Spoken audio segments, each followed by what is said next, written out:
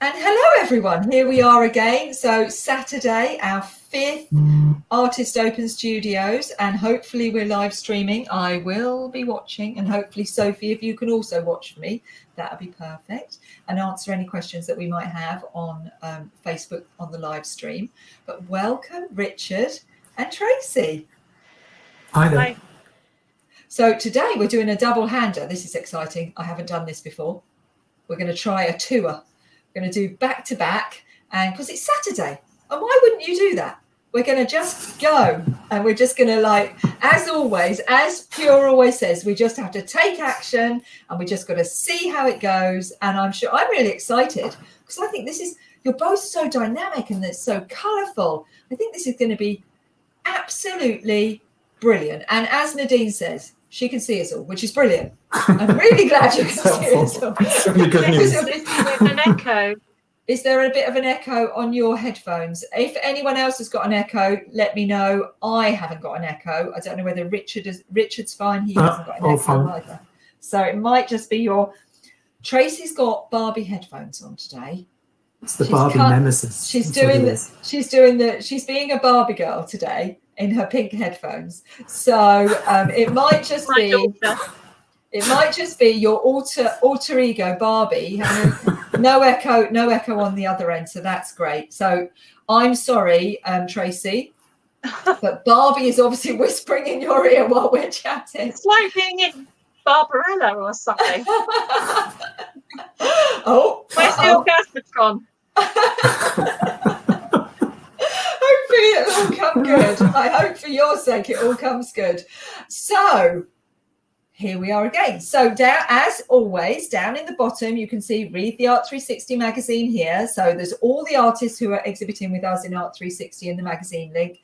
And when we're live streaming onto Facebook, if Sophie can put the link to the magazine in the comments, that would be great. Everyone can have a look there. And we regularly post where everyone can read the magazine on the website, and I'm going to show you now. So I'm going to pop Tracie and Richard just down into the corner for a minute, and I'm going to share the magazine, and I'm going to show you Richard and Tracie's pages in the magazine. So don't be offended, guys. I'll bring you back in a minute. Don't take it personally. So focus the screen on me. Then I'm going to share the magazine with everyone. And we're going to go ART360 magazine, share. So as we arrived, we actually arrived straight onto, here we go, Richard's page. So you can see here that we have Richard's page, first of all, and Richard is on page 83. I said yesterday, I'm really going to have to get those glasses out, aren't I? Because it's tiny typing. So Richard's on page 83, and you can see all of Richard's contact details there. And you've got his email to start off with, and then his website, etc. And I'm going to quickly show you Richard's website as well. So let me just turn that off, and I'm going to share the screen with Richard's website so you can see that as well. So share. So this is Richard's website, and that's what it clicks through to. As you can see, you've got home and then all his amazing pictures. And I just found out earlier all his sculptural past, which is really interesting. So we'll talk a bit about that when we're doing the segment with Richard. And then we go back onto the magazine. So we're going to come off of Richard's website, and we'll have a look about that a bit more when I'm chatting to Richard. And we're going to go back onto the magazine. And this time I'm going to take you onto Tracie's page. So as you know, how you do it is you look through, find the person you want to go to, and you click on their link, and look at that, like magic, it takes you straight through to their page. So again, Tracie is, she goes across mediums, she does ceramics and she does painting. I'm sure she's going to tell us all about that when we speak to Tracie, and I'm going to be speaking to Tracie shortly. And then I'll also quickly show you Tracie's website. So there's lots of flipping about on the screens here, but it's worth it just so you know when you arrive on the right pages that it's familiar. So this is Tracie's website, and that's all about Tracie there. And then her homepage, which is very colourful, again, and lots of all different media. So sculpture, ceramics, painting. Oh, we've even got some textiles here as well. So super cool. So yeah, we'll have a little bit more of a look about that when we're chatting to Tracie. But that's where you can find everybody. So to start with today, I'm going to chat to Tracie. Now I'm really, oh, thank goodness for that. So I've unmuted Tracie. I'm hearing Tracie and back up on the screen. Hi, Tracie. And we're going to just have a little chat with Tracie about everything to do with how you got started, how your practice evolved, etc. If you can like tell us where all of this started, that would be absolutely brilliant. And then just, yeah, take us on your journey of how you got to where you are today, because I am absolutely fascinated. Tracie's new to me. I've only met Tracie once before, and that's when we did the practice. So I am fascinated. I think I've been watching you in Greece, doing all your painting in Greece. And I did say to Tracie, if she arrives here with a suntan, I was going to be very cross. I do think there's a little bit of a suntan going on there. Don't worry, it's washing away. But yeah, please tell us where it all began for Tracie and how you've evolved and how you ended up where you are today. Cool, blimey. Well, you can tell you're a Kent girl. Forever, over 30 years. So over 30 years. We can hear you. I've got a terrible echo, so I can hear myself 3 times. So I wonder if I mute myself and I've muted Richard, you can take your headphones off and let's see whether it's better without your headphones. And then if you, yeah, just take us on a journey. Unplug your headphones. Okay. Can you hear me? Yep, we can hear you okay, absolutely cool. Fine. So I think that's fine. You can do it without your headphones, which I think as your Barbie headphones were causing you quite a lot of distress. You're my daughter. Don't worry. And right. Yeah, so it'd be really interesting because I know that's like when you're on the mobile phone, isn't it? And you can hear yourself twice. It's really, really disconcerting. It's quite disorientating. Yeah. So yeah, tell us where it all began. You've been an artist for over 30 years, and I know you're a Kent girl. So like myself. And when you said "cool blimey," I was like, yes, she's a Kent girl. Well, I like colouring in, and I like my dolly. And so that's when it started. I can still hear the echo, but never mind. And then I didn't really think about doing art apart from colouring in until my friend Jo went to her O-level. Or was she doing her A-level? This was in upper sixth on my 4th secondary school. So I hadn't exactly failed at all the subjects. In fact, I did beautiful drawings in my A-level biology class. But it wasn't until I did the art that I really thought, wow, this is something I want to do. And I followed my friend Jo to foundation.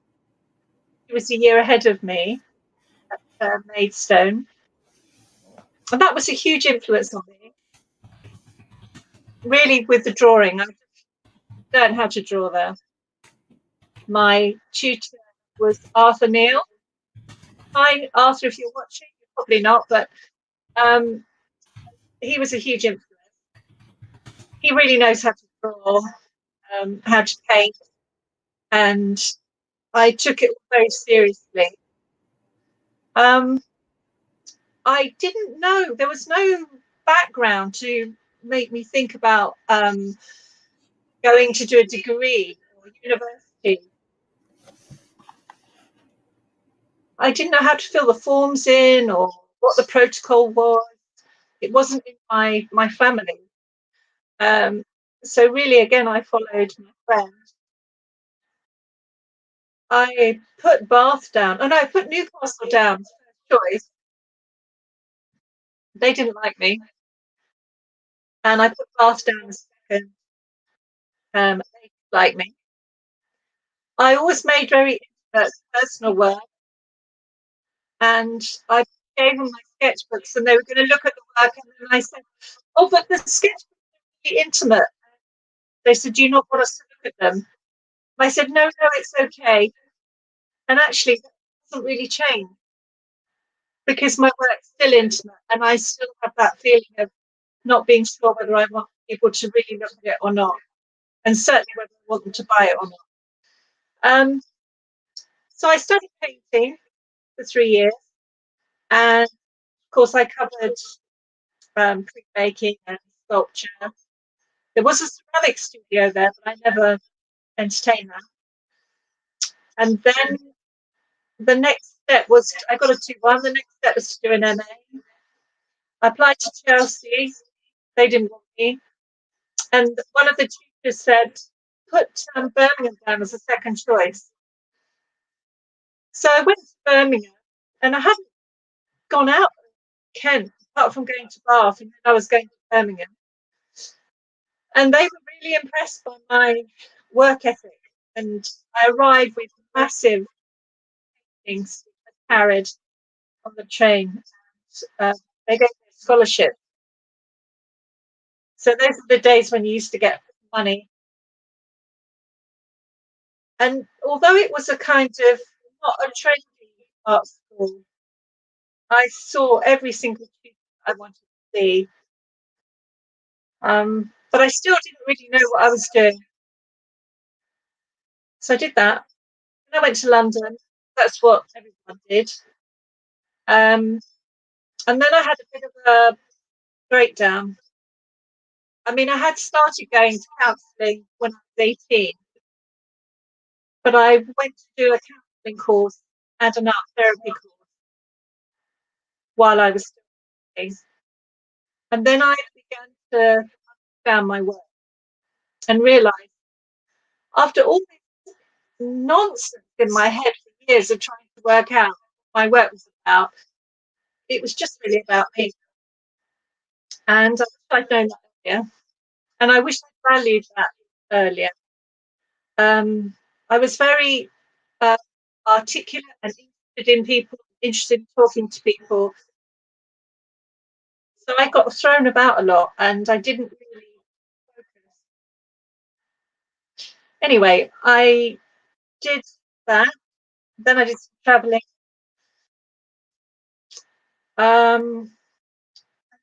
Didn't really have a model of what I was supposed to do next. I trailed around everywhere with my work, trying to get it into exhibitions. Sometimes I was successful. I exhibited with Tracie Peisley, claim to fame. And but I wasn't clear about my direction. I started working as a hospital play specialist, and then I got quite ill mental health wise again, overwhelmed really. I was working in a high dependency unit with children who were dying.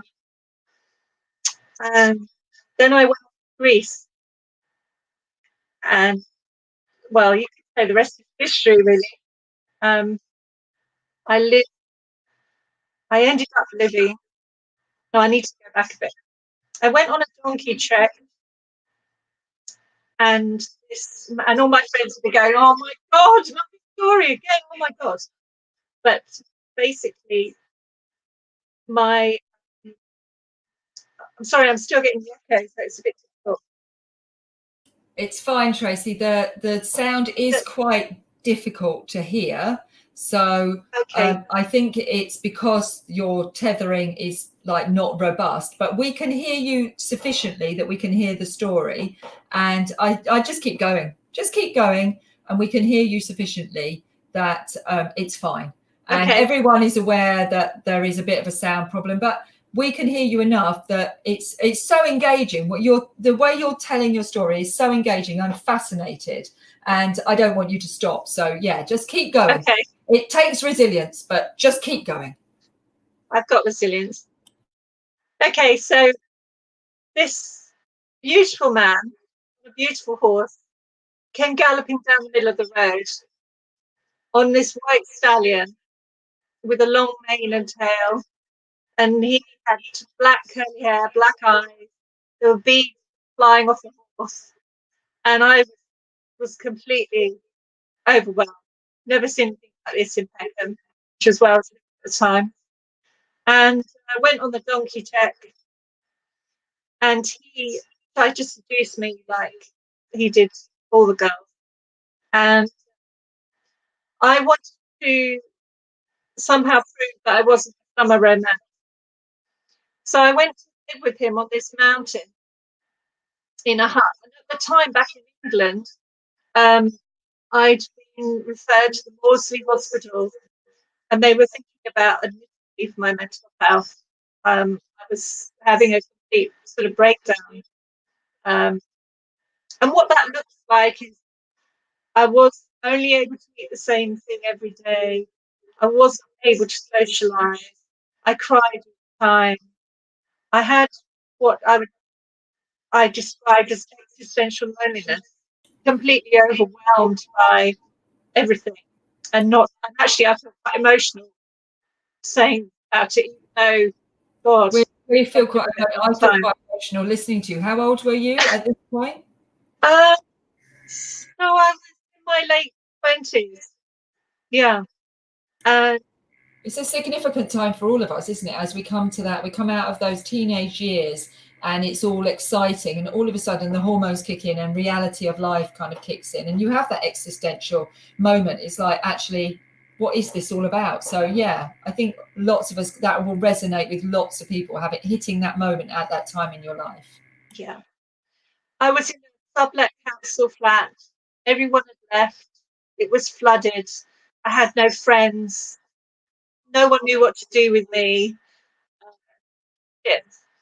And I even lost my doctor and my therapist at the same time. I don't know. Everything went wrong. So I went to live with this shepherd in his hut on this mountain in Lesley. And it had no running water, no electricity, literally a breeze block hut over the milking shed for the sheep. And although he is a real redneck, rough character, I felt completely safe. And I found, it sounds really cheesy, but I had wilderness therapy before there was such a thing. And I really found myself. I found that the mountain was like a breast, a maternal breast that was nurturing me. The nature was phenomenal. The animals were my friends. When I was a child, I'm getting emotional again, I wanted to be like the babe in the woods with all the animals. And somehow in my 30s, during this breakdown, I manifest this experience for myself, which is quite amazing. And I made drawings during this time of the animals. Occasionally, Costa will come back. He was a shepherd and a horse dealer, but mainly I ran the farm on my own. And his father would turn up every morning to feed the pigs, and he would whistle outside the hut, and he would give me the orange and cheese pie that his wife had packed in for his snack. And I had sheep's milk, eggs, cheese pie, orange, and occasionally Costa would come back in the middle of the night. I would also keep a fire going. That was my own electricity. And so I had to go further and further to collect wood. He would come back, usually full of ouzo, feeling happy, and he'd bring this really sweet village wine and these lamb chops from the slaughter, and we'd throw them on the coals. And I'd get up from my little camp bed, which was about 2 foot too short, and I would bite into these delicious lamb chops. I could taste the blood and the coals, the sweet red wine. Anyway, I got very fit chasing sheep, and I really found my own strength without any doctors, any medication. I suppose it could have gone the other way, but it was a really formative experience. And I still know him. We're friends. And that's why I've now got a house in Lesbos. That makes sense now why you've been in Greece for the. And do you think you can see all of that journey and all of the experiences you have then? Is that's what we're seeing in all this wonderful work that we can see around you in your studio now? Well, this drawing up here behind me. Do you want to try putting your headphones on again? Just give that one more go to see whether that just creates better sound for those listening, because your story is so amazing, Tracie. I don't want to miss any single moment of it. Okay. Let's try that.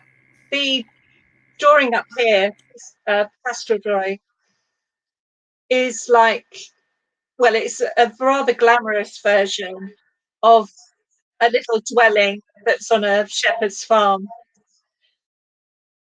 And sitting and drawing that now just made me really happy. And this time, when I went to Greece, I really wanted to embed myself in the environment. And the best way for me to do that was to draw it. So, yeah, that's amazing. But you've been working that on experience. Yeah, sorry. Sorry, you carry on. That experience. Yeah, that experience was really formative, because jumping on since then, I did a master's in art therapy, so I'm a qualified art therapist. And it was then on that course that I started to do ceramics. And you've got a piece of ceramic that you've been working on today right behind you, haven't you? That'd be lovely if we could have a look at that. Yeah, it kind of relates, because it's a cowboy, or the start of a cowboy. And I was sort of, it sounds cheesy, I've been my own hero.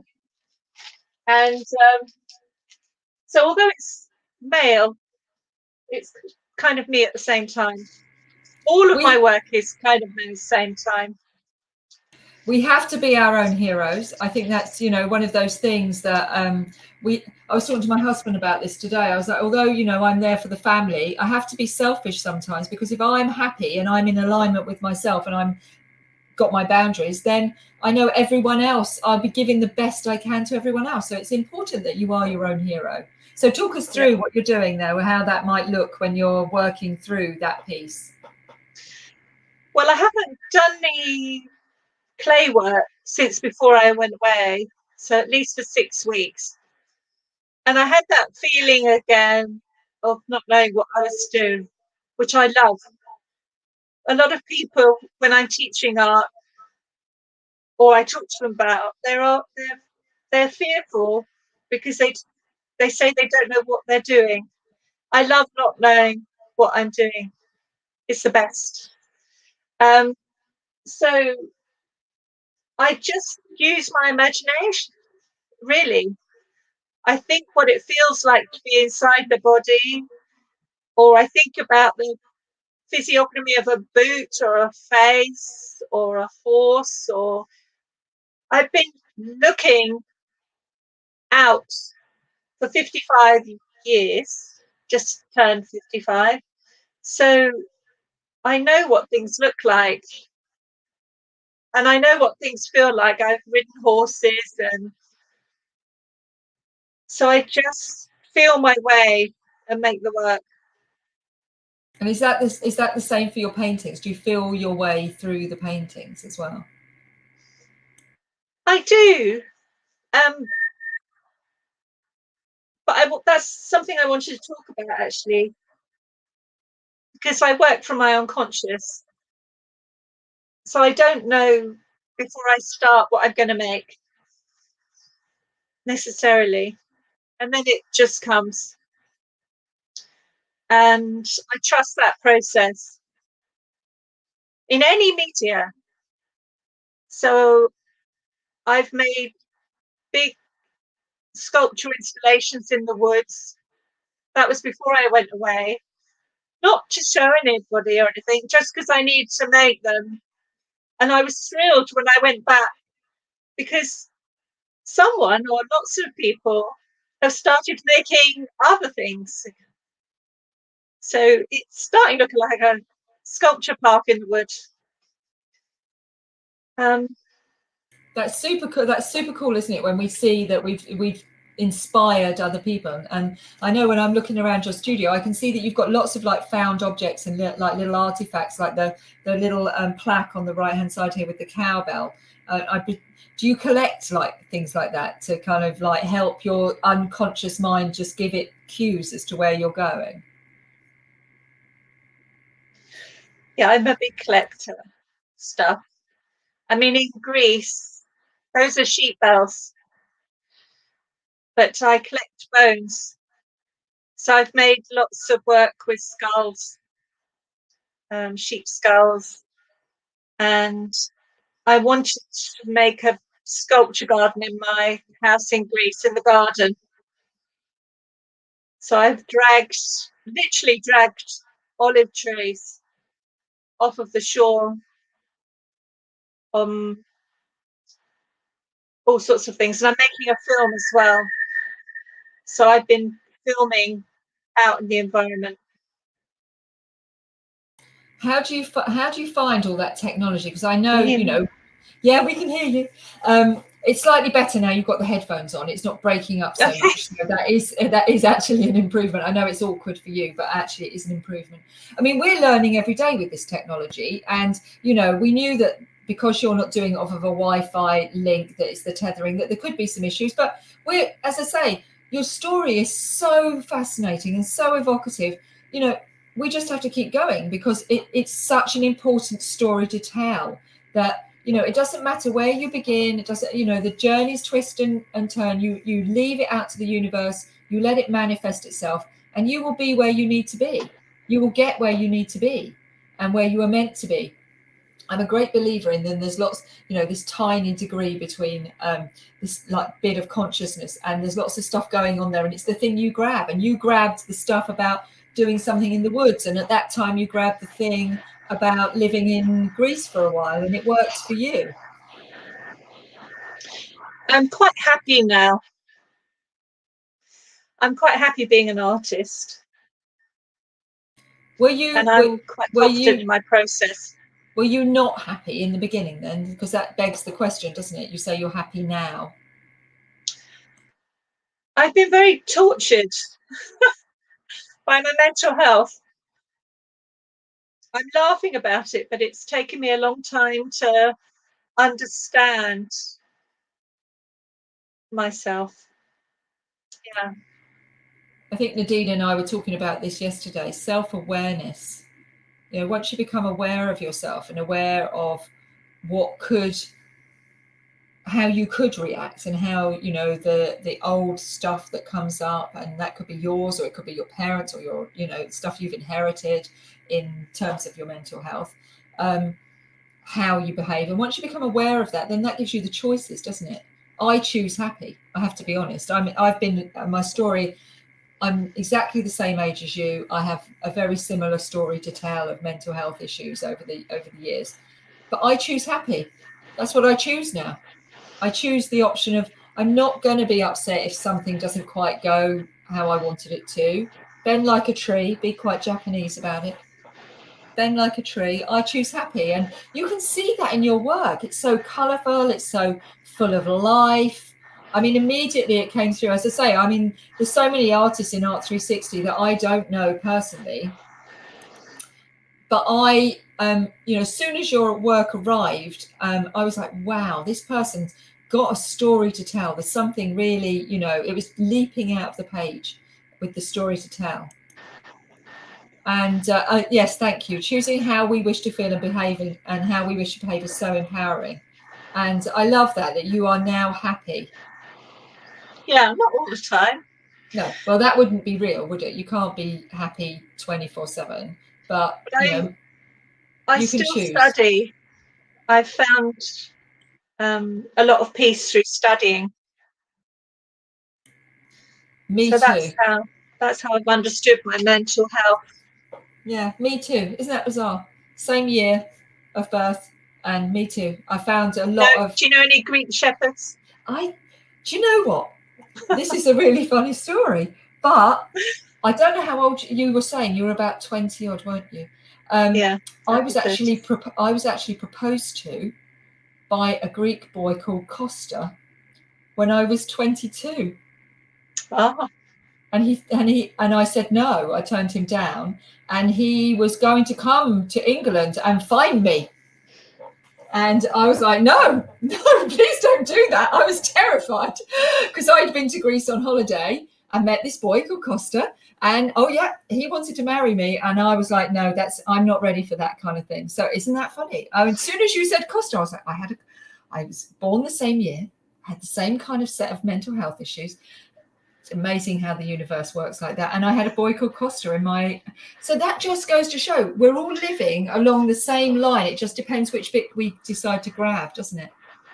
There was more than one Costa. There was Costa number 1, Costa number 2. Richard, I'm so sorry you're having to endure the Costa stories. Many, I'm sure everyone's got some Costa stories, but yeah, it is... Costa number 1. Costa which packet, one? we called it. Costa packet. Did you so do you have I know you have a daughter now, or is it a sister? Yeah. Your daughter. Yeah, I have a daughter, Beatrice Rose. And She's so 10. you have a family. Yeah. She's 10. Yeah. And my youngest is 13. Very similar kind of like life journeys. It's interesting to hear. I had her late. Yeah. She's just a miracle. She's a miracle. Oh, bless. And you're wearing her headphones. She's with her pony today. So do you ever bring that into your art as well, the family life that you have now? Does that ever kind of appear? Because as you say, it's all about you. Your art is all about you. Do you bring that into your art? What, my family? Yeah. So yes. Yeah, I think particularly in my plates, you can see them. Yeah, my plates are very much directly from my unconscious, and they're dramas quite often. And obviously my family's involved in my dramas. Bless them. So I think it'd be really good. I mean, that's a really good prompt, Annie. Thank you. I think it'd be really good to have a quick look through, talk us through some of your website, because this is where people need to go if they're interested in buying your work, viewing more work. Can I just say something? Yes, go. The website is a little bit out of date. It looks amazing. Thank you. It's like an art piece in itself. I work in lots of different media, so there's lots on there. Well, let's get it up. Weeks, yeah. In 2 weeks, my web person is going to create a portfolio for my plays, because people wait for my plays. So I need a platform for them on their own. Okay, but will there be a link from this existing platform to this new plates platform? Yes, it'll be on the website. Perfect. And all my works on my Instagram page. Okay, so we'll be able to see that as well. In the ART360 magazine, all of your contact details are there. So that's brilliant. So let's let's bring your website up, and so we can have a look at the plates that you're mentioning, because I think they're incredible. And I'm not surprised that people wait for them. So let me screen share your website. Yeah. Wow. So we're going to bring show us that again, Tracie. Show us the plate again. I just pulled out some of my favorites. Well, before we go on the website, let's just have a look at those. Yeah, show us through the plates that you've got a selection, and talk us through them before we go to the website, because that'd be great. They're very green. I like this one because it's really lyrical. It looks like it was easily done, but any artist will know that to draw in a way that looks really easy isn't easy. Sort of hard one. Thank you, Arthur Neal, for teaching me to draw. And I like this one too. all my work is about relationships, and I try to get as close as I can to the intimacy. So this is really special to me.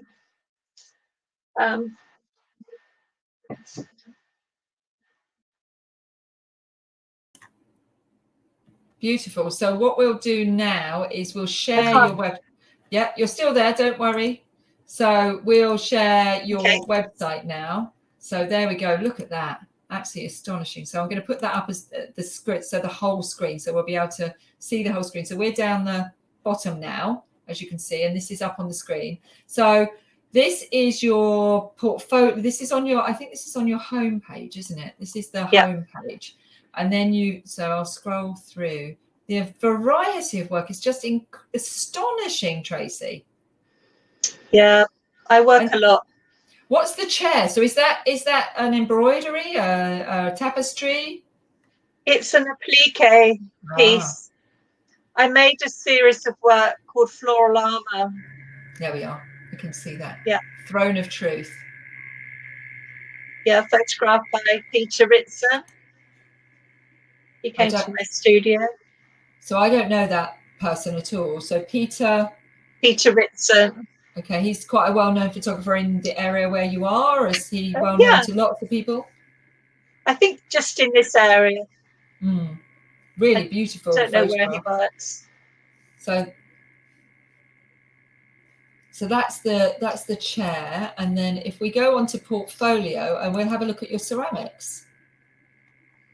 So this is the aspect of your website that you're going to now create a unique part for, the ceramics or just the plates. Whatever I feel like. Totally selfish. Perfect answer. Perfect answer. And so you should be. So you should be. It's your work. I've worked hard for this liberty. Yeah. Been through hell. Yeah. You can do whatever you want. Whatever you want. They're astonishing. They are, as you say, so lyrical, such an amazing narrative running through them. Look at that one. I think I'm going to have to put myself on your list. I need a plate. I love these ones that have got the really, really detailed drawings on. So let's have a look at that one in more detail. I love making them. This is me. I set up an art school in my village in Vatusa in Lesbos. So this is a breastplate. So that's me teaching. So that's what that one is there. That's a breastplate. And if we go back, see what we've got. We're going back and we go through the plates, and we've got some more of this is an interesting one now. Decorate. So talk us through that one. What's that one all about? Which one? Oh, that one. That was one of my first pieces. The plate was made by Carol Foster. She teaches ceramics in Whitstable Potteries, and so she made the plate and I did the painting. So it was a collaboration.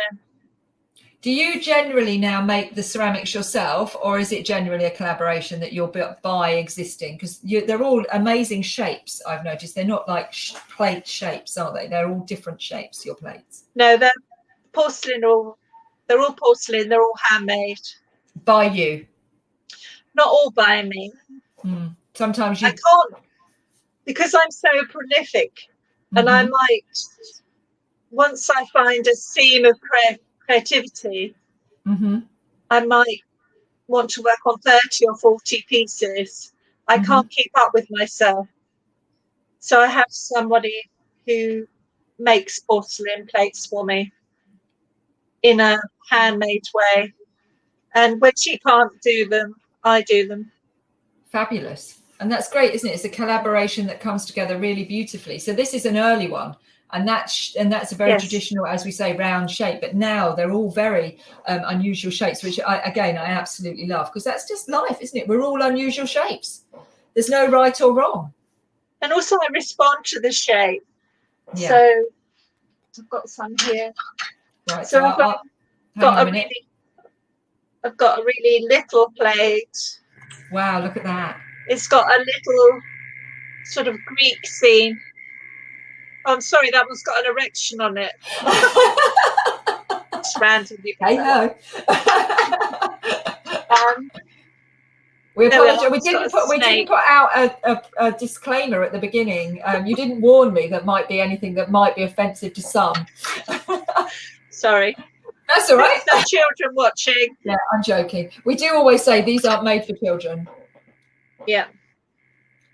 Absolutely. Yeah. I mean, Carol's just said your freedom is inspiring and refreshing, and I absolutely agree. You know, like responding to life, responding to the shape of the plate. So, that's absolutely brilliant, Tracie. And what I'll do now is I think we'll move on to Richard, because I think the two of you, it's so beautifully side by side, you know, with this multifaceted art practices. And then we'll come, we'll have a chat with Richard. And if you've got questions, Tracie, for Richard, and Richard, if you've got questions for Tracie, do put them in the ask a question area at the bottom. And then when we've had a good old chat to Richard, I'll come back with all of us on the screen and we can ask everybody's questions. So everybody who's watching, if you've got questions, please do put them in the ask a question area. And anyone watching us on the live stream on Facebook, pop them in the questions on there, and hopefully Sophie might spot them. And if you can, Sophie, pop them back over onto Crowdcast for me. That'd be brilliant. So, Tracie, we're going to just mute the mic, as they say, for a bit, and we're going to bring Richard up on screen. So, yeah, we'll be back with you shortly. Okay. Thanks, Sophie. Thanks very much. So, we're going to unmute the mic for Richard. Bring Richard back up on screen. So, hi, Richard. Thank you for your resilience and patience of waiting down there quietly in the corner. So that was interesting. That was fascinating, wasn't it? Yeah. So you've had a sneaky peek on how this works now. So the floor is yours. It'd be really interesting, because I know your journey is, you know, we're all of a similar age group, aren't we? We've all, you know, we've all got a journey that I think it's really important to share with the audience, because when people buy a painting or a piece of sculpture from any of you artists, they are buying that piece plus the previous 35 odd years life, well, 50 up to 50 years life. They're buying all of that as well. And I think it's lovely for you to share that, so, you know, people really understand what's gone in to creating that one piece. Where I'm coming from. Yeah, tell us where that all started. Gosh, well, I was born in the Pennines and grew up on a farm just north of the Peak District and the Pennine Way, a little place called Saddleworth, which is just the westernmost piece of Yorkshire that sort of pops over the Pennines into Greater Manchester. So it was always this sort of a little place, collection of villages, and then as you're getting more and more up into the hills, farms, and then the farms would be on the edge of the moorland. So it was kind of on the edge of wildness where we lived, and my dad farmed. So that landscape has informed me and made me sort of in my bones, in my marrow, you know. And it was touching listening to Tracie's story about sort of issues of mental health and creativity, and how creativity can really save one. You know, one's practice becomes one's best friend and a lifeline at certain times. And I'll come back to that. But my mother had a breakdown when I was about 6 years old, and she developed a sort of a split personality and heard voices and various things. My father was very hardworking and worked incredibly hard to keep his family together, to stop my mother being institutionalized, which was a very unusual situation, living in this beautiful place with a very, very bizarre and eccentric kind of home lifestyle. So it was very, very changeable from day to day. And it wasn't really until now, and this time I'm 56 now, and I look back on my life and I kind of think of the difficulties of that childhood and the traumas that we all went through, but also the great gifts that came along with it. I'm intrigued now. You said your mother had a split personality. Who was she? Well, I don't really want to go there, but, just to say, you know, if I've been arguing with my sister Susan, I've got an older sister, 2.5 years older than me, and we'd be at it, you know, hammer and tongs, and then we'd be upset, you know, maybe tears, and then my mother would just sort of do cartwheels across the room, you know, to kind of bring joy, you know. That's just incredible, isn't it? Well, it's sort of, there's this ability, as you say, that's a gift. to really upset everybody, but then be absolutely hilarious. And I would go on a walk, and I'd just sort of say to my mum, you know, can I have a cricket? You know, and we'd be walking through the meadow, and she'd, you know, somewhere in the process of this walk, she'd catch a cricket for me. So I'd have a cricket in my hands and listening to this cricket. I've got envelopes full of four-leaf clovers that she collected for me. She could just sit down in the field and there'd be a four-leaf clover. I mean, I tried, but I haven't got the knack to catch crickets or find four-leaf clovers. But, you know, it was a wonderful kind of, wonderful memories. And being born and raised in a Pennine, in a valley, was very nice. It's sort of a liminal place because, you know, Saddleworth Moor is sadly infamous for the Moors murders, and those sort of children were left just a few miles from our farm.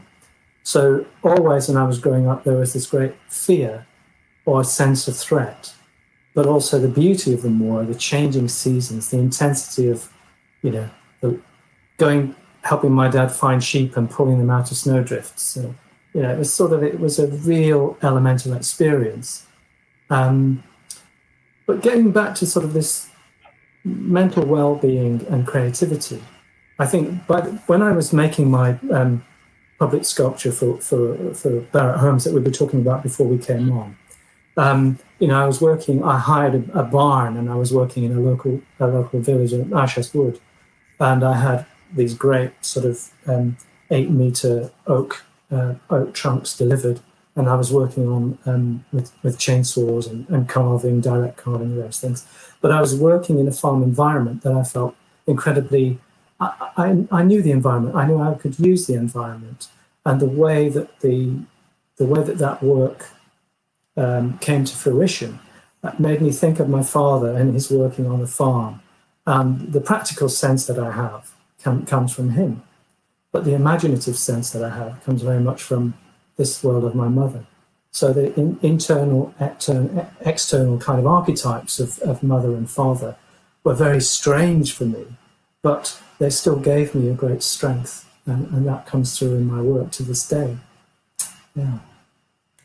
It's incredible, isn't it, how our parents have this massive influence on us. But as you say, you know, you've got the both sides there. You've got that amazing environment that you grew up in, both externally on the moor, and which you can see in this amazing work that's behind you, but you also this amazing internal dialogue and narrative that's created by the people that brought you up, that is equally, you can see coming out in your work. So you were saying about that, the sculptural piece that you made for Barratt Homes. So we just briefly touched on this, because I said before we came on air, I said, I love the fact that the universe randomly delivered me Tracie and Richard to do this on a Saturday, because as I said, I just lucky dipped it out of a hat. And I said, as soon as I saw the work, I was like, these two people, you know, they're so the same and so different. And there's definitely, I've always thought with Richard's work, this sculptural quality. And I said this to him, and he went, yeah, well, because I did sculpture. And I was like, wow, I didn't know that about Richard. And I was fascinated about the fact that there was this sculptural element to your practice. But you very much now work in this 2D medium, don't you? Yeah, I've been working really for the last 7 years, following on from Gerhard Richter's big retrospective at the Tate Modern in London. I went along to the show thinking, gosh, you know, I'm going to really love this. This is sort of painting, sort of figurative, photographic kind of elements to the work, and these large colour abstractions that he's famous for. But actually, after about 12 or 13 rooms of these paintings, I began to feel quite sick. So I went out, had a breath of air, and got myself a cup of tea. And then I went back in, and then I went back to the room, the paintings that are called the cage paintings, which the Tate bought from him. And I looked at this work, and I thought, no, it's like a wall of oil paint. It's got no transparency. It's got no breath, you know. And I think I understand a lot more about Richter and Richter's where he's coming from now, from reading and studying since that time. But basically, I said, right, I'm going to go home. I'm going to get some printmaking equipment and make some paintings that breathe with transparency and beautiful color. And I think for an Englishman, it's quite easy to say that because there aren't the same strictures on our.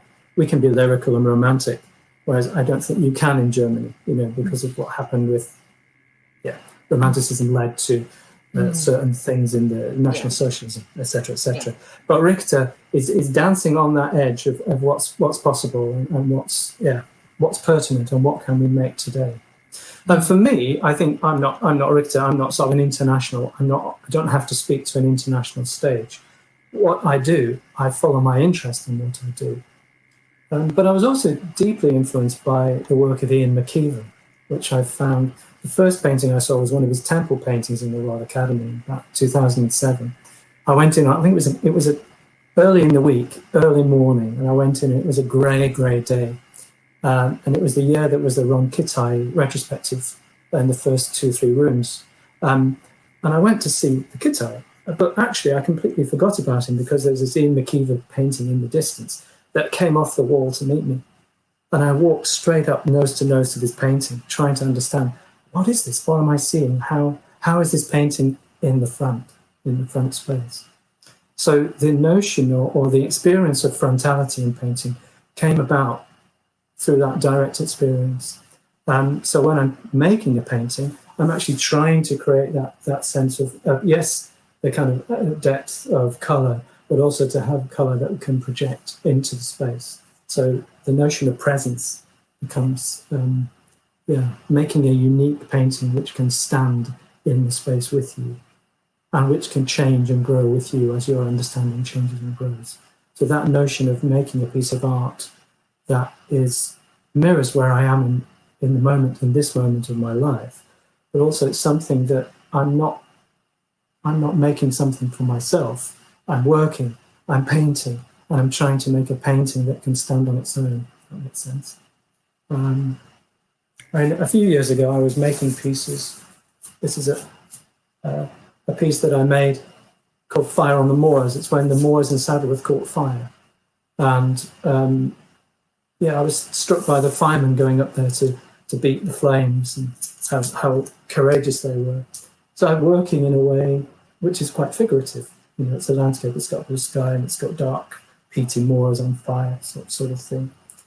But I discovered something else. I don't have this painting. I don't know if you can see that. Presence in colour. Stunning. You can see you can really that's see just it well. a print of the original. But you can see, if you take a moment to look at the reds in the painting and then to look at the blue, the quality of blue. The reds have come about through transparent magenta being drawn over yellows, different yellows. So maybe Indian yellow and Hansa yellow light. And when you look at the painting, does the blue come forward or retreat?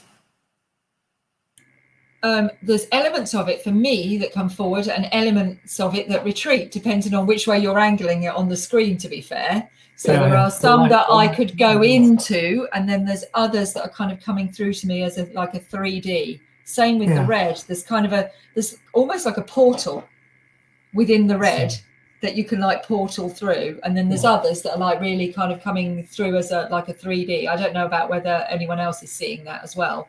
And so it's not the best way to show it, but just to show but it's like really, I mean, you can see it very clearly. The blue as a luster color rather than blue as depth. You know, one can play with that in terms of the color space. That's what I'm trying to show you. Yeah. Yeah. That's what I love about your work. It's like, you know, there's so many nuances to it. And you use squid. I saw earlier in the when you were doing. That's all right. Things are falling on me as I'm talking to you. In your preview, you were doing the squeegees. It'd be really interesting if you talk us through that your process and how you do it. Well, there's a variety of ways of putting the paint down, but one of the things I'm using is just a Perspex squeegee, transparent Perspex squeegee with a small handle, and a whole variety. And the larger ones I haven't brought home because they're up in the studio. But also use silicone tools and brushes and palette knives and maybe sometimes a piece of wood or a piece of card. And everything depends on everything else in painting, and it depends. Every surface will affect the way that the paint is taken up. I don't know if I can sort of show this in a way, but this is a piece I made from not the current series, but the series from last year, which I called Folded Light. And this is on a piece of plywood, you can see, and that has a surface which I've prepared, a gessoed surface with a roller. And that has a certain tooth. Can you see the texture in this colour here? Absolutely, yeah. So that will take colour in a particular way. And then if you're working with a canvas, the canvas is very different because it has a flexible surface, yeah. And therefore you can't build texture on as you can with a hard surface, because it won't. The canvas moves and it takes the colour in a different way, in a different sort of dynamic. But this is making something with very liquid colour. I think you can see there's lots of wonderful little bubbles in that sort of rich, milky zinc white. Do you put a ground on first? So do you put a colour ground on first, or do you go straight onto the white canvas? Because I know you gessoed the board. Yeah, you have to, because of the acidity of the wood, yeah. So you have to seal that. But with something like the painting behind me, I think that started life as a sort of this kind of colour. So it was as an orange and that orange and Indian yellow, that kind of quality. So underneath most things, there's a ground of colour. And that can be a wonderful way of starting the conversation, because you can then, have a sense of, if I have a light, bright orange ground, then I'm going to make a blue painting on top of that, and that contrast will inform the blue in a way. And you work in acrylics. You work in acrylics essentially. I do. I love oil paint, but I've been working in acrylics much more than oils, although I have oils around me as well. Yeah. Talk us through this blue piece, because that's really capturing my imagination. The long piece here, next to the bright coloured one. So this long, yeah, you've got, and the one with these three as well. I mean, you've been doing a series in lockdown. I saw that you said you've made something like 50 pieces of work in lockdown. It's getting on for sort of 60, more or less 60 wow. Finished paintings, and a lot of others still in process. Yeah. So that was interesting to find myself, everything stopped, and I was walking up to college, going through the fields, crossing the Medway, walking up through the crops that were just appearing then, and the trees were just coming into leaf, and so it was this kind of a magical time. All my classes stopped, so I cleared the studio and I just went in, and suddenly there was this sort of space of time and space to dream and space to make, and things just started pouring through, which was a wonderful time. Yeah, so the blue, well, the first painting that I made was, it started life as I was teaching. I was working with the students. I had a class of about 6 people, and some people, there's an art therapist who comes, she just wants me to start her off, and then she's off, so I'm not teaching a kind of beginner's class in the sense. These people are very, very competent and can just run with it. And I'm working alongside them in that way. So this started life as a piece that I was making with my students, and it was bright yellow and teal. And as it progressed, it became darker and darker. And as we got into this COVID and this sort of lockdown, the sense of the we're not quite sure what's going to happen, but something terrible has happened. You know, this whole kind of build-up and that sense of dread that came about of it. I made a painting that was predominantly red, and then almost deep purple, and then with a bright sort of magenta. And I describe it as quite an angry painting. And after, that was quite a surprise to me to find something so, so aggressive and so wrathful as this kind of fiery red painting. So the blue painting came about as a kind of, not an antidote, but just to find, you know, something calmer and something in a different part of the colour wheel, if you will. And the other paintings beside it, I discovered that I love zinc white, and I love this sort of slightly transparent quality of zinc white. And you can play with zinc white and titanium white to create wonderful sense of translucency in other colours. So I started to play with that. The bottom painting is zinc white with green gold and a red violet, and probably a little bit of a deeper royal purple, and the one above was setting up this very, very deep maroon and then running the zinc white into that maroon, and getting this wonderful sort of, it's probably got a bit of glazing of violet over the white once the white had calmed down and dried. I find and the top one, so the very top one. That has got I don't know if you can, how it's coming across on screen, but it's got quite a warm ground.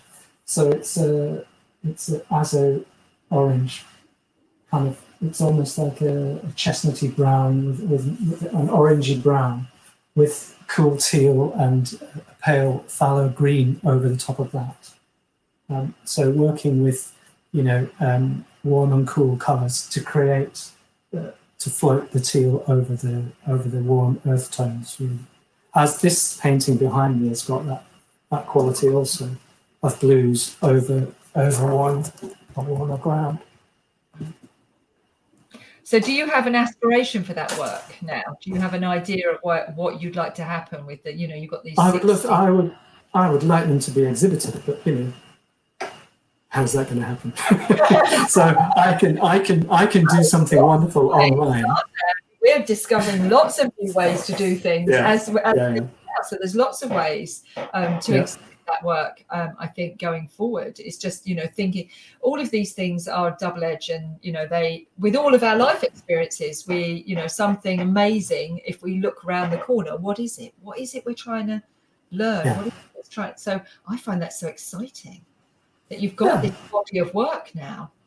It can go, I mean, I can create, you know, an online experience that people can go and look at the work, and, you know, that's something which is in process. But I can also apply to various galleries, and would you be interested in showing this work? You know, that's the traditional way of doing it. So because galleries are open. Watch this space. Yes, they are. Open now.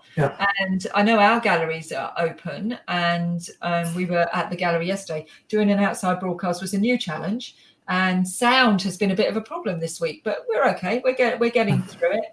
I think there's a lot more people on the internet again, so you know, that's also bringing another dynamic to it. I see that we've lost Tracie completely to our little community here, so I think her connection obviously was a bit of a problem today, but hopefully she might reappear back in a minute. But I thought what we'll do now is we'll just have a look at your website. Well, actually, my I've got a new website. It's coming online in about, I think, a week on Tuesday. It will be up with a shop. Tracie, haven't you? Yes, exactly. Well, no, it's a whole new website. Wow.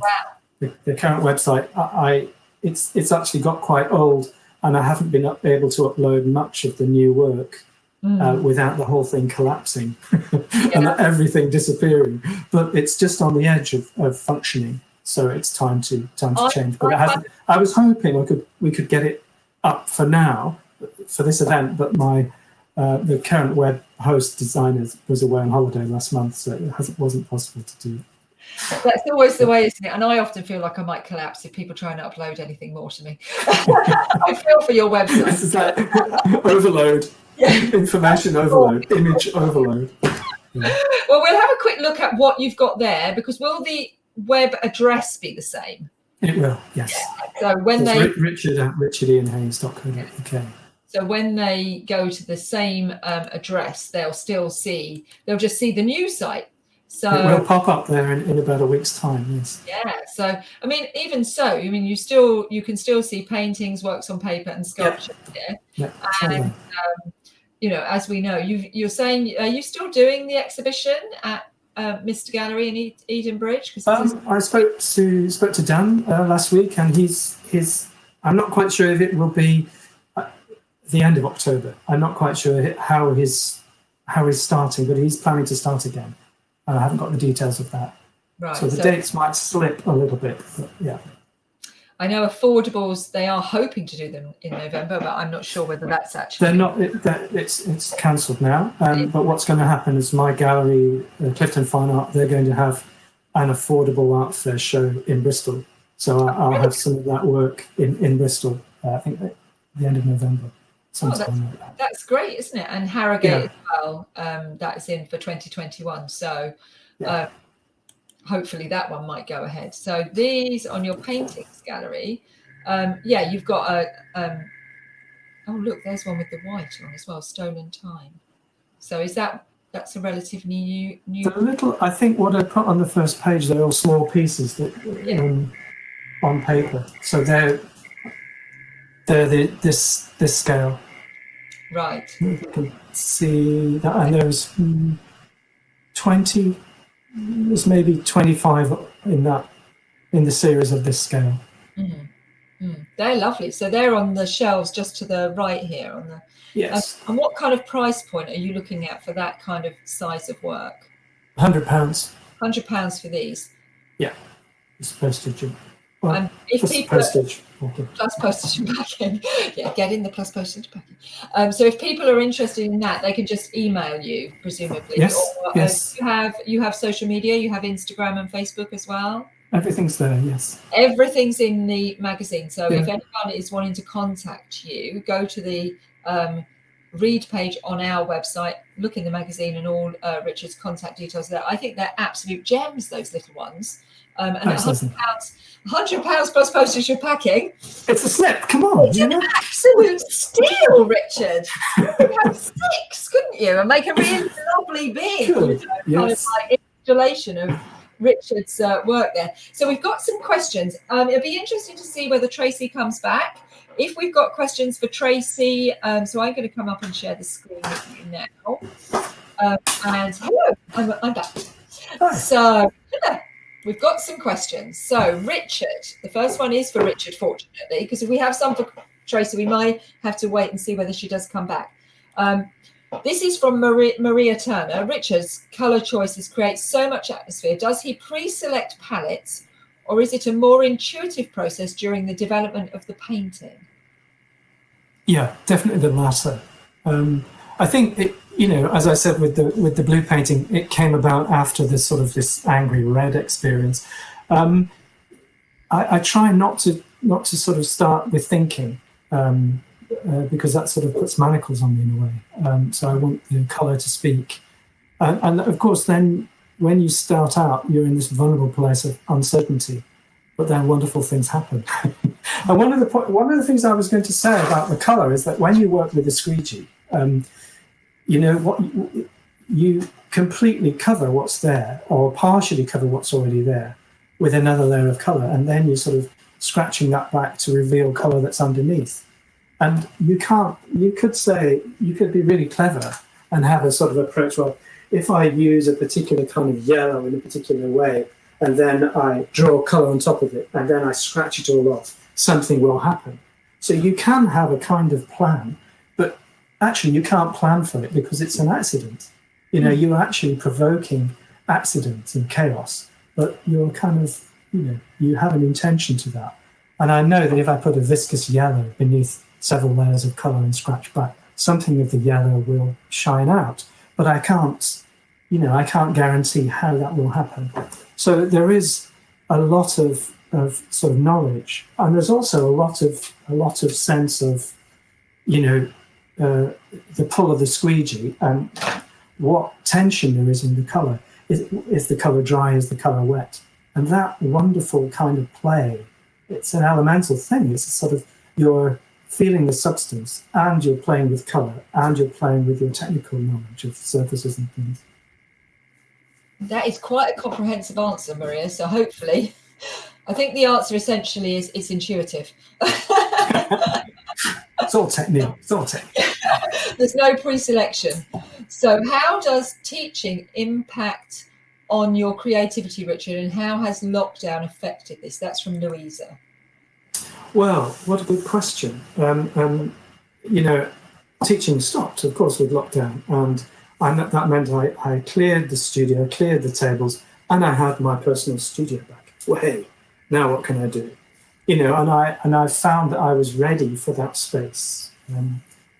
Teaching is something that is very challenging and inspiring and wonderful and terrible, you know, because you can have very positive experiences and you can have, you know, don't get on with everybody who comes to the studio. So you have to sort of, you know, negotiate the human realm in teaching. And when you're painting, you're doing something very internal and very different. But painting by necessity is a sort of isolated thing, and you can spend too long on your own. So it's wonderful to meet people and have people come in and be inspired by what you're saying or take up certain ideas. And then, you know, I'm seeing some of the people who've been to my classes on social media who are creating beautiful paintings using silicone painting tools and things like this. And that's very rewarding, a phenomenal thing. So it's like balance, isn't it? It's like a balance. You need to achieve a balance between teaching and personal time in your studio. Yeah, I think the personal time, there's something about privacy that is essential for the creative process. But you can't be, you know, you could be very self-indulgent, I think, you know, that's the danger. So having students keeps you real, you know. Yeah, it gives you another perspective. Yeah. Different perspectives, yeah. Different perspectives. So, does Richard frame his pictures? That's from Fran. Do you frame them, and do you frame them yourself? I suppose is the answer. It's the question. Yeah, basically yes, I do. You frame them yourself. Don't look too closely at the drawing. No, I've got a lot of kit that I do that. I think it's just about, you know, if I've got 60 paintings to frame, I can't afford to go to a framer to do that for me, because you'd have thousands of pounds locked up in framing. Whereas I can get some moulding and some tray frames and you know, join that myself. It's actually if you quite easy. Show us on the back. Can you show us on the back what that looked like in the back? Yeah. So there you are. You haven't kind of got the whole back covered. It's just dropped the canvas into the tray frame. 4 screws. But also, I mean, there's so many different ways to frame things. I really like this is quite an elegant thing. So you have a piece of wood in the lip, and then you just hang that on the wall, a piece of plywood, so you get the detail of the ply. That's something very, very nice about that, you know. I've got some that are framed that have got that. Was it split batten? Split batten, thank you. Yeah. Split batten system, and I really like that because it's like something very. It's almost like closing that like really nice clunky door, isn't it? It's like you put it on. It's like and it just, because you know it's going to pull tight to the wall. It can't. Yeah. It's just none of that kind of tipping forward, because that's another thing that you must always think about when you're putting on the D-rings, is like you don't want them too low, you want them quite high, otherwise you're going to get the tip, and that changes the dynamic. This is nice. I don't have a piece of this frame, but this is bespoke moulding that I made for my alu dye bond paintings. So I cut it on a spindle lathe, and so there's a little cushion, and I glue the panel onto the frame, and then finish it in the same way. Take the back. That's so satisfying. It's really nice, but it's really nice to have my own moulding. That's as cool as it gets. And that's something else. That's the filming geek is coming out now. But you're saying about the aluminium panel, and we were talking about this the other day because when we were talking to Annie, she was saying she'd bought a piece off Simone where she'd used aluminium, and aluminium's an amazing medium. And how does that work with the paint being applied onto the aluminium? Well, I use alu dye bond and aluminium. So aluminium sheet's very heavy, and that has to have a metal primer on it. You can't paint directly onto aluminium because it will oxidize and you get a white sort of build-up. And I guess it would reject the paint sooner or later. Alu dye bond is a slightly different beast because it's aluminium foil on a PVC core. So it's very, very lightweight. And you can get surfaces that are ready for digital printing. So they're already primed. They've got a spray-coated primer on for photographic printing. And because it's a laminate panel, it doesn't sag. Whereas if you were to print a large photograph onto paper, the paper would sag. So that's yeah. There's all sorts of very clever surfaces ready for painting and printing. But I've taken an alu dye bond sheet which is already primed, and I key it with a fine sandpaper. And then you apply an image onto that, or you apply paint onto that? Paint. So generally liquid paint, and I'm using screen printing squeegees for the aluminium work. Not necessarily these Perspex squeegees, but sort of drawing colour in a more print-making way. Does that make sense? Yeah, absolutely. I think everyone's so intrigued by the process. I think they really, how does that, because you're using so many different, you've got the ply, and then you've got the canvas, and then you've got the alu dye bond, and they're all kind of creating a different outcome, aren't they? I think, well, the surface, every surface affects everything that's built on top of it. And what I want, I don't want to have a painting that's showing the brush marks on the ground, for instance. I want the painting to be, the composition and the thing to be built out of paint. That for me is very important. But if you work on something that's super smooth or like a Scottish linen, it will give you a very different painting. And I like that. I don't want to become bored with one thing, so I like to mix it up. So the last question we have is actually for Tracie. And Tracie, this is the question. I've just pasted it into the sidebar there. And I have tried to get Tracie back up on screen, but I think, as I say, her tethering is just not strong enough.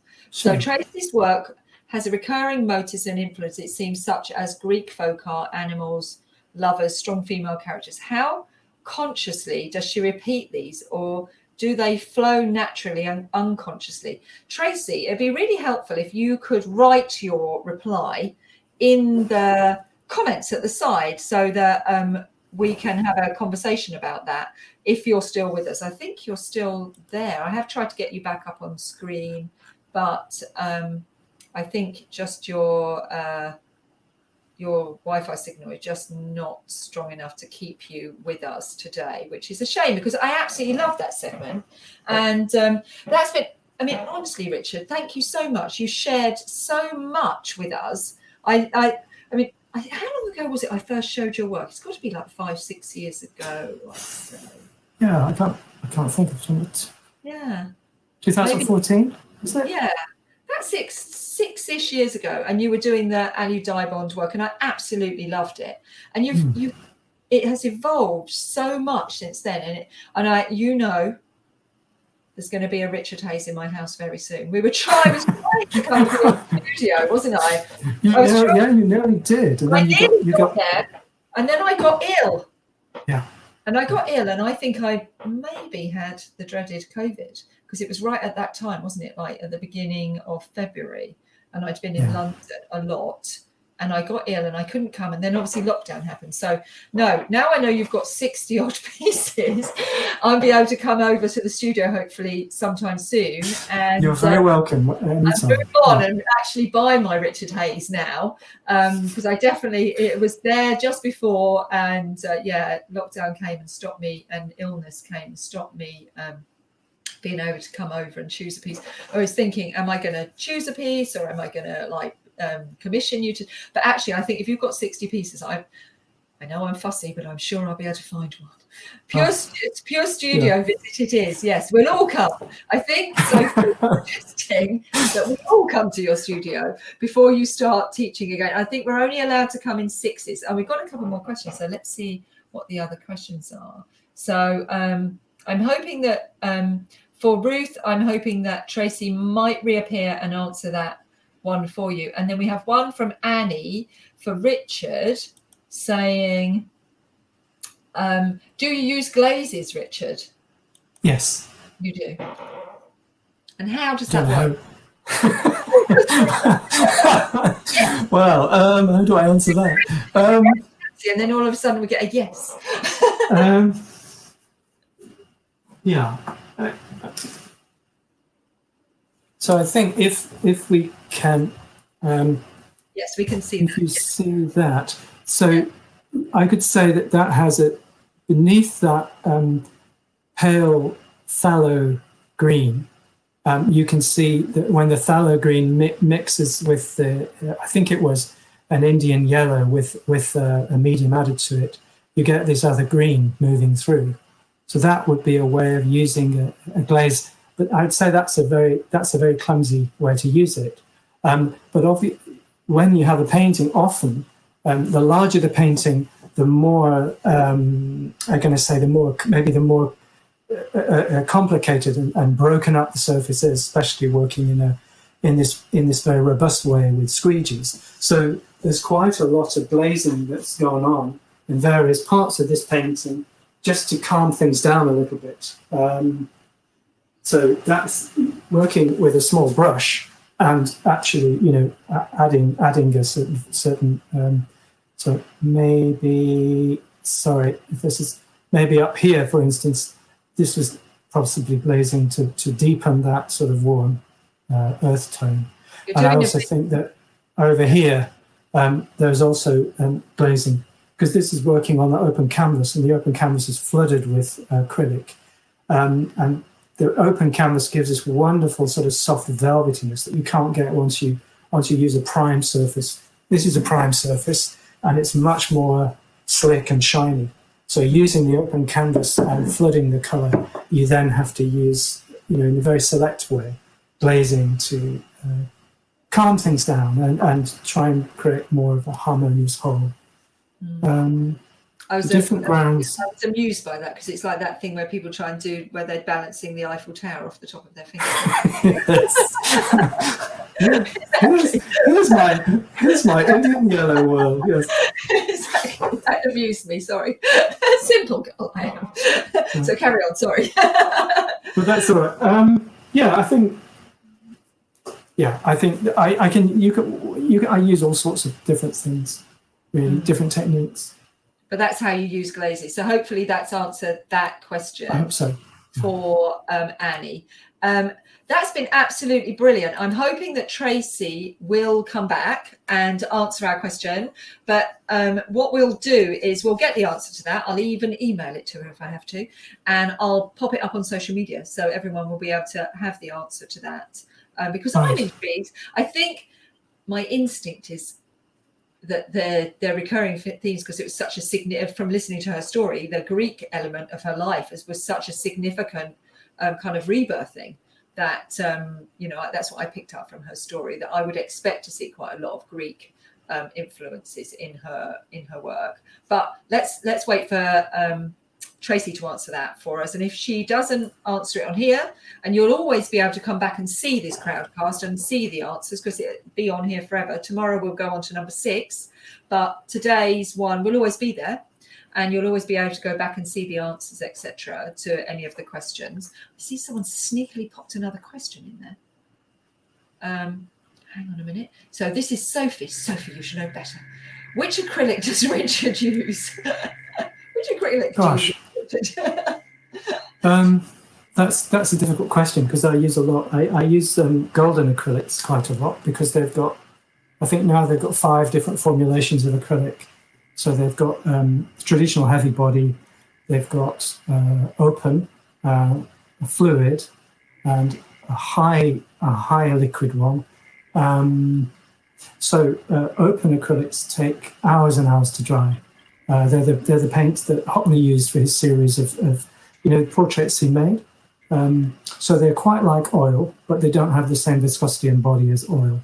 But the wonderful thing about them is that they're very, very sensitive to water. So you can create layers of open color and then lift out miraculously with water. I find them fabulous. I also use Winsor & Newton Professional Colors and good old Liquitex. Golden have a fabulous range of mediums that I also use in draw form a lot. That was actually Nick Rowland asking that question. Sophie very kindly popped it into the ask a question. She's like, that was Nick. I thought it was Sophie. Sophie popped the question in on behalf of Nick because it was on. I see. I'm with you, of course. On Facebook, so we didn't. I can't see the questions because I can see it happening, but I can't actually. I'm good, but I'm not that good. I'm listening intently to you. I'm trying to manage, all of this. So no, my right-hand woman is there.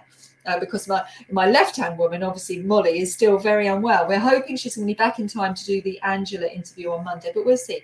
Spoke to her last night. She's feeling a lot better. So, we'll see how she goes. So thank you. That was great answering that question.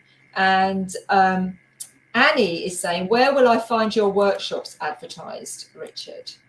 Well, when they're coming back on, Emerson College has been closed, where my large studio is. And I am starting Friday morning painting class next week, and then I will have some courses on my new website. And if with Emerson College, do they advertise your workshops as well? Yes, I am a partner teacher, so I'll be on the website. My studio, because of the COVID protocols, I can have 4 students and only 4 students in space, which changes things quite a lot, but. Yeah, that's how it is. So that you'll be coming to a safe place. Yeah, I mean, we're all like that, aren't we? We're all thinking about how to make this safe, but to make it happen in some way. So that's brilliant. So Emerson College, or on your new website that is going to be launching in about a week and a half. A week and a half, yeah. And also, obviously, anything that anyone wants to promote, any of the ART360 artists, if you've got something particular to promote, just, email us, because we'll pop it up on our social media and we'll put it in stories and we'll put it on Facebook, because we get massive engagement on Facebook and we're doing really well on Instagram as well. And that's absolutely brand new to us. We literally kind of started doing Instagram at the beginning of lockdown, and I'm proud of us for Instagram. Because it wasn't our thing, and but Facebook, we're getting massive engagement, and so do any of the ART360 artists who are watching this, if you've got information on workshops or anything that you want us to promote for you, just drop us an email and we'll promote it onto the Facebook and Instagram and put it on stories, etc. So thank you, Richard. It's been absolutely brilliant. I know so much more, and I will be over to pick up. Now, I'm completely well. I'll keep taking my temperature to make sure I'm not contagious. But I'm on that program now where they do the test every week or whatever to see whether I have the virus. So I know that I'm okay. So thank you so much, and thank you, Tracie, for sharing. That was just an amazing story. Absolutely incredible. And I was really interested. And thank you for showing resilience, Tracie, because your sound was and everyone for carrying on watching, because the sound was a little bit tricky, but we just have to kind of power through it, don't we? The story was so powerful. We just power through it and just listen a bit more intently. So thank you, both of you. Tomorrow it's Dr. Leonie Morris, who is an energy doctor. So I'm really intrigued to hear all about this and how that works, and very much how we can bring that into our creative world to help us thrive and be more successful and achieve the aspirations that we have. So see you all here tomorrow, 5:30, with myself and Dr. Leonie Morris. And thank you again to the wonderful guests today, Richard Hayes and to Tracie Peisley. And take a look at their websites and their pages and contact them. And you'll definitely be able to go and do some lessons with Richard very soon. Coming soon. Thank you, guys. Nice. And we'll see you all tomorrow. Bye for now. Bye.